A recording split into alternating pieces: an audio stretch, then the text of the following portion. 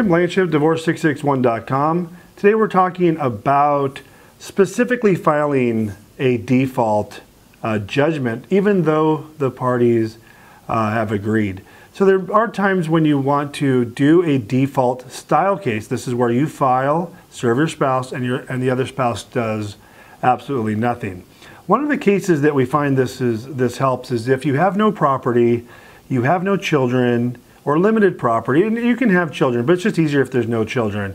And if the property is separate property, you can purposely do a default even if the parties agreed. I'll give an example of the client today.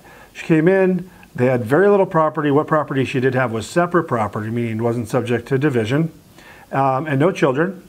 And the spouse was here but didn't necessarily want to participate and said, I'll agree to whatever she wants. So we've strategically set this up. That's the word I was looking for. Strategically set this up as a default. He knew exactly what she was asking for in the divorce. He had no issues with it, so he chose to not respond intentionally, and we're going to allow this to go through default. Default, again, is where the party files, serves the spouse, and the other spouse does nothing, doesn't enter into a written agreement, and doesn't respond, and does literally nothing. And that can strategically be done if the parties are in agreement.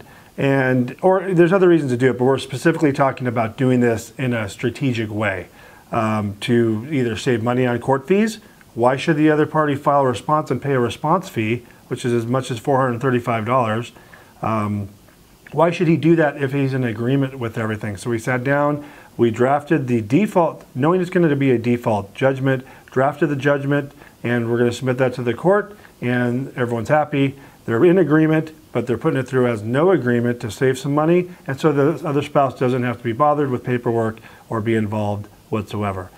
If you have any questions about when it's best to use a default judgment or any other type of judgment, please give us a call. I'll be happy to help you with your divorce in California. Tim Blankenship, Divorce661.com, 661-281-0266. Thanks for watching.